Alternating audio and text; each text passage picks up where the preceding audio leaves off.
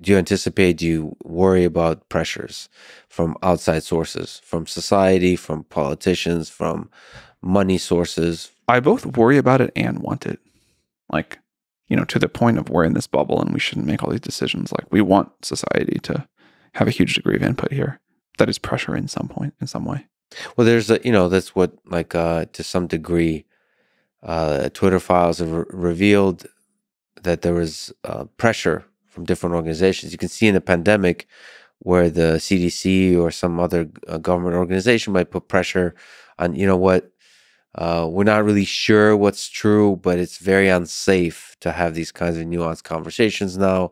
So let's censor all topics. And you get a lot of those emails, like, emails, all different kinds of people reaching out at different places to put subtle, indirect pressure, direct pressure, financial, political pressure, all that kind of stuff. Like, how do you survive that?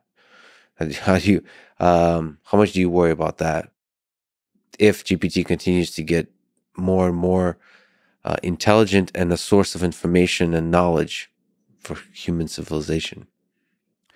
I think there's like a lot of like quirks about me that make me not a great CEO for OpenAI, but a thing in the positive column is I think I am relatively good at not being affected by pressure for the sake of pressure.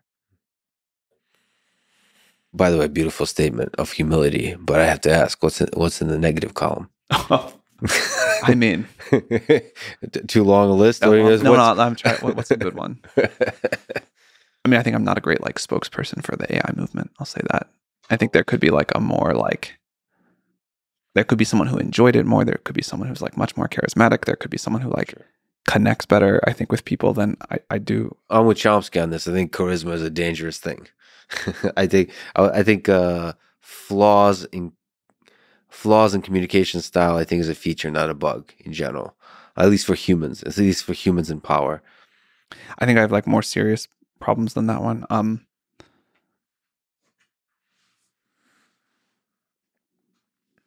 I think I'm like pretty disconnected from like the reality of life for most people, and trying to really not just like empathize with, but internalize what the impact on people that AGI is going to have.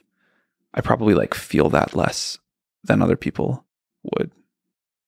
That's really well put. And you said like you're going to travel across the world to I'm excited to empathize with different users. Not to empathize, just to like, I want to just like buy our users, our developers, our users a drink and say like, tell us what you'd like to change. And I think one of the things we are not as good at as a company as I would like is to be a really user-centric company.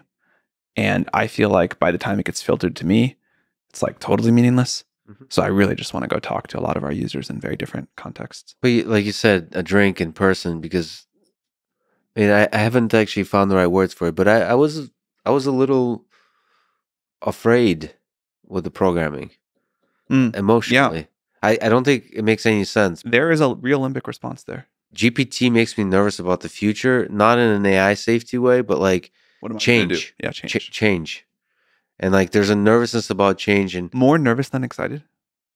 If I take away the fact that I'm an AI person and just a programmer, more excited, but still nervous. Like, nervous in brief moments, especially when sleep deprived. But there's a nervousness there. People who say they're not nervous, it's hard for me to believe. But you're right, it's excited. It's nervous for change. Nervous whenever there's significant, exciting kind of change. I've recently started using, I've been an Emacs person for a very long time, and I switched to VS Code as for Copilot? That was one of the big reasons. Because like this is where a lot of active development, of course you could probably do Copilot inside Emacs. I mean, I'm sure VS Code is also pretty good. Yeah, there's a lot of like little things and big things that are just really good about VS Code. So I can happily report, and all the Vim people are just going nuts. But I'm very happy. It was a very happy decision. That's it. But there was a lot of uncertainty. There's a lot of nervousness about it. There's fear and so on about taking that leap. And that's obviously a tiny leap. But even just the leap to actively using Copilot, like using generation of code, it makes you nervous. But ultimately, my life is much better as a programmer. Purely as a programmer, programmer of little things and big things is much better. But there's a nervousness, and I think a lot of people will experience that, and you will experience that by talking to them. And I don't know what we do with that. How we comfort people in the face of this uncertainty. And you're getting more nervous the more you use it, not less. Yes, I would have to say yes, because I get better at using it. So the learning curve is quite steep. Yeah, and then there's moments when you're like, oh, it generates a function beautifully. And you sit back, both proud like a parent, but almost like proud and scared that this thing will be much smarter than me. Like both pride and sadness, almost like a melancholy feeling, but ultimately joy, I think. Yeah.